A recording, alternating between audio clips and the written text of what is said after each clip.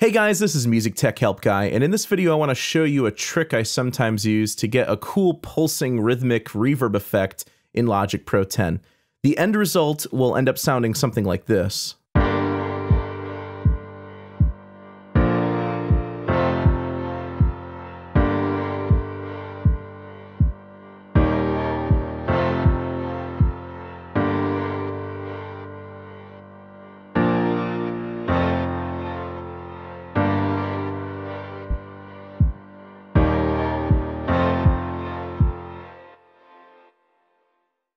So you can choose to include the kick or not include the kick in the final bounce or whatever, in the final mix, whatever you prefer. But the way we're going to do this is we're going to use an aux track with a bunch of processing on it. We're going to use the pitch shifter plugin. We're going to use the channel EQ, the tremolo plugin, the space designer plugin for reverb, although you can swap this out for any reverb you want, and then the compressor plugin for the sidechain pumping ducking effect. All right, so let's start from scratch. I'm just going to click on that aux track and delete it completely. And we are going to completely start from scratch. So without all of those effects on there, all we have is a piano with like piano chords with a little bit of reverb on it, and then just like a filtered out ultra beat, just doing like a quarter note kick drum. So let's listen to what this sounds like with no effects on it.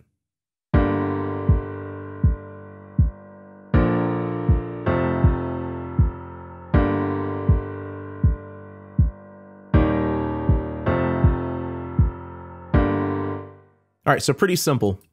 The first thing we're going to do is on the piano track, we are going to create a new bus send. So on our sends here, you're going to click on one of our available sends, go to bus and choose an available bus. So all of them are available, so I'm just going to go with bus 1. Logic will automatically create an aux track for us. So I'm just going to call this like the effects track, whatever you want to call it. It's automatically inputting bus 1. I'm going to go ahead and option click on the send amount, and that'll set it all the way up to basically to unity. And we're going to start with the pitch shifter plugin. And the only reason I'm using the pitch shifter plugin here is because I want the wet signal to kind of sort of be a blend of a signal that's up an octave and then the actual dry signal itself. So I'm going to basically just solo out the effects track. Let's add the pitch shift plugin on here. It's under pitch and then pitch shifter. And what we're going to do with this is we are going to pull the semitones up to +12, so it's up an octave. Now you can play with this tuning. If you want to go down an octave, you can do that too and get a completely different effect. The mix I'm going to put about 50%, so 50% down an octave, 50% up an octave.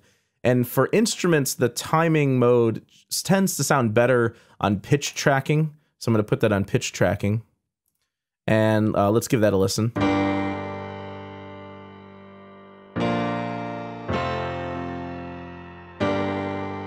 If you want to make the wet signal and dry signal match up a little bit better, you can click the latency compensation button, and that will compensate for the latency of the pitch shift. So it sounds kind of weird right now.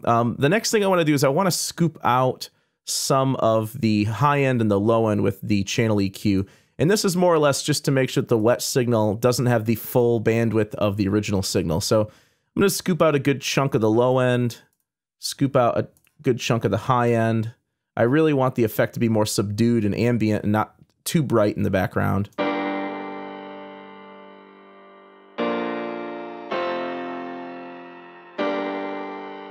right, there we go. The next plugin is the Tremolo plugin. This is under Modulation, Tremolo, down at the bottom. And for this, we want the tremolo effect to pulse in time. We want both channels to pulse in time. By default, the Tremolo plugin, the left and the right channel pulse at different rates. And they also start at a quarter note timing. So I want this to be an 1/8 note. So I'm going to pull this up to an 1/8 note. I'm going to pull the phase of the right channel down to 0 degrees. So both channels are in phase. I'm going to pull the smoothing down to about half.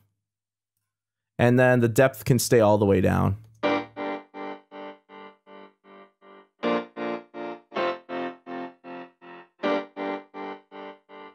There we go. If we want the front end to be a little harder, we can pull the symmetry down a bit, or softer, you can pull it back. I'm going to pull it down just a touch.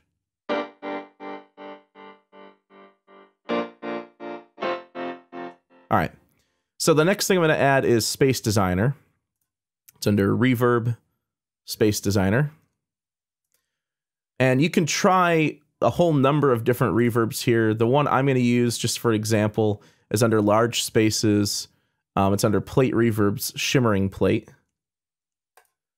And I'm going to pull the dry up to about 75% and the reverb up 75%. Normally, on an aux track, if you're using reverb, you pull the dry all the way down, the reverb all the way up, or most of the way up.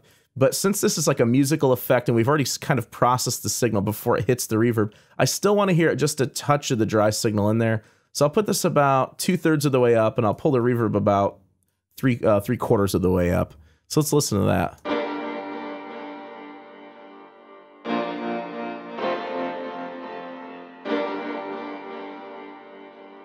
Cool. Now you could just leave it like that and just go with that as your effect. Let me just mute the kick out just so we can hear piano and the effects track.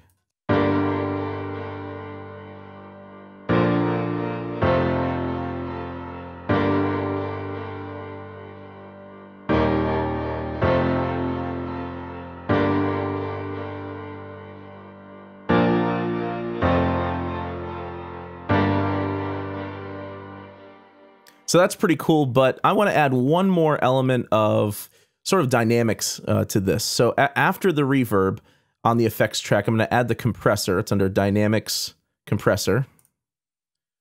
And what we're going to do is we are going to sidechain input the kick drum and use it as a sidechain compression source to create a ducking effect. So every single time the kick hits, the compressor will compress more and duck down the reverb level. So on sort of the upbeats, you'll hear the effect, the reverb effect.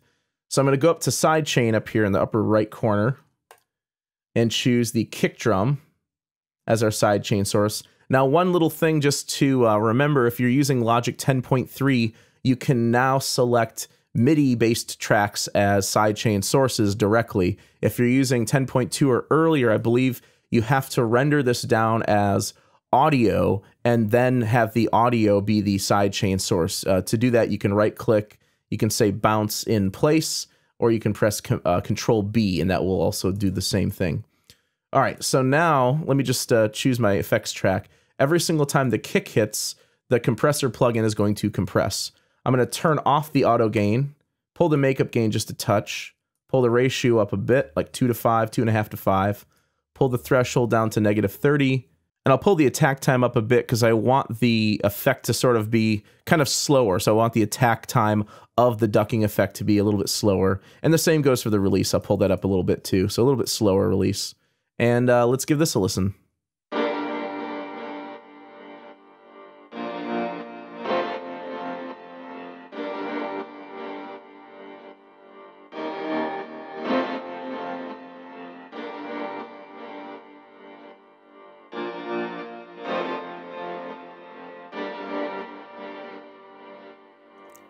Cool. So now let's listen to that. I'm going to mute the kick. Now remember, if you mute your track that's your sidechain source, you'll still hear the effect. So you'll still hear the effect of the sidechain compression on the effects track. So let's give this a listen.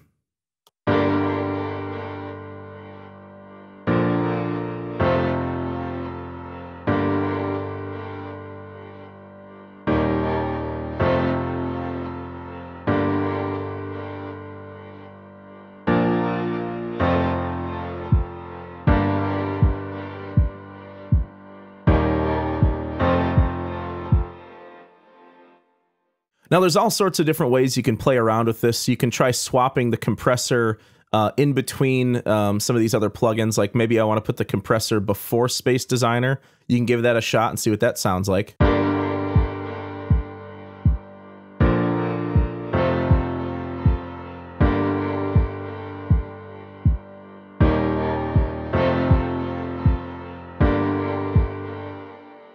For that, you'd probably want to pull the dry signal down a bit more. You could also try a different Space Designer setting as well. Maybe we'll go with something that's more of like a hall setting instead of this echoing plate. Let's try the large choir hall. Pull the dry up about 2/3, the reverb almost all the way up, and give that a listen.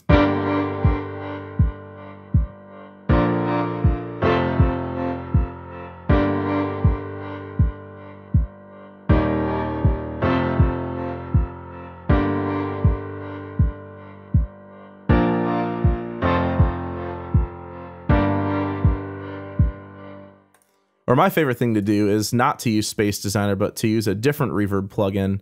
One of my favorite plugins I've been using a lot is the Valhalla Shimmer plugin, which is essentially a reverb plugin, but it really, really is awesome for sound design and creating some really cool sort of really out there ambient sounds.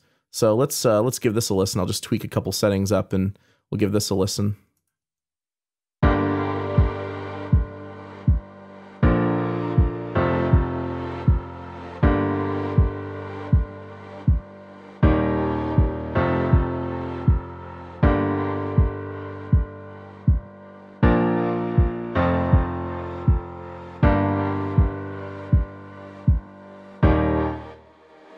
And if you're not hearing the tremolo effect enough, you can actually try putting the tremolo after the reverb as well.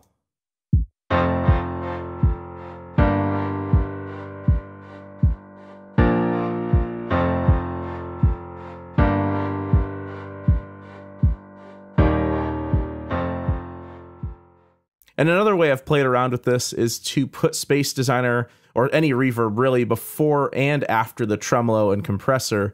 And you can also throw delay in there too if you want to make this really, really ambient. And especially if you have like a synced delay, you can create a pretty cool synced delay effect.